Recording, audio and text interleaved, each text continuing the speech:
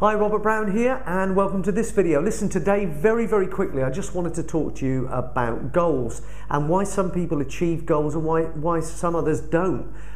Even if people sort of, diligently write down their goals, an awful lot of people that do that still do not achieve those goals. And why is that? Well, my own particular feeling for this and theory for this is that purely and simply it all comes down to self-image.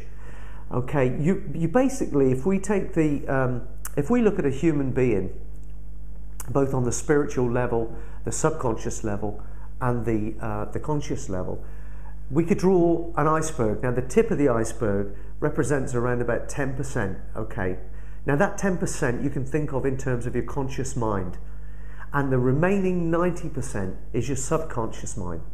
So let's say that you're consciously writing goals down. And consciously, you're saying to yourself, I'm going to do this and I'm going to do that, and you're going to get really excited. You go to a seminar and you get really ramped up with enthusiasm and everything else. A lot of the time, this is happening on your 10%, your conscious awareness, your conscious mind. But let me ask you a question. What happens if in the 90% that represents your subconscious, all the programming that's going on within you at a deep level, what if all of that stuff is saying things to you that is effectively sabotaging everything you're trying to do in your conscious 10%?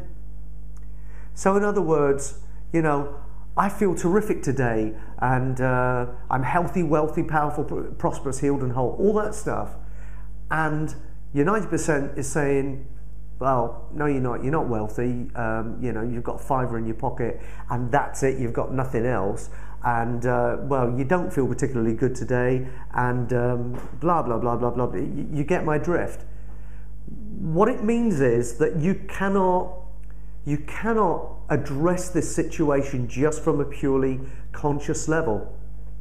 You have to really commit to finding ways to reprogram your subconscious, the way you work on an inner level, so that your subconscious mind is no longer sabotaging what you're trying to do on a conscious level, but is in fact supporting it.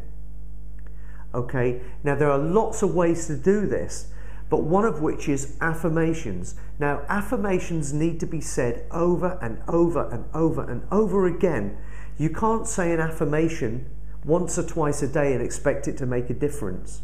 What you have to do is you have to say it over and over again, even silently to yourself, until it runs almost like a little tape loop in your subconscious. It will become ingrained, and every time you find yourself thinking a negative thought or saying something negatively, you can run this tape loop, run this positive affirmation over it, so that you're hearing that and not the negative thought. Over a period of time, this will change your outlook, and it will change what you're attracting into your life, and it will also change your results for the better. But let me also tell you that if you've spent the last 20 or 30 years kind of being negative, this also isn't something you're going to fix in 5 minutes flat. You need to make a commitment now that you're going to change. The great news is that decision is absolutely yours. You are at cause. Everything else is an effect in your experience, in your external reality, in your physical world. Therefore, if you make the decision that you can change things, they will change. But you have to make the decision, and you have to back it up with commitment, and you have to follow through. So do me a favor, don't just watch this video and switch off. Go away now, get a piece of paper and draw out an affirmation for yourself. Work it out, something that fits you, inspires you and motivates you. My own personal favorite is, I am happy, healthy, wealthy, powerful, prosperous, healed and whole. This or something better for the greater good of all. I always affirm for others, and I will always get back tenfold for myself.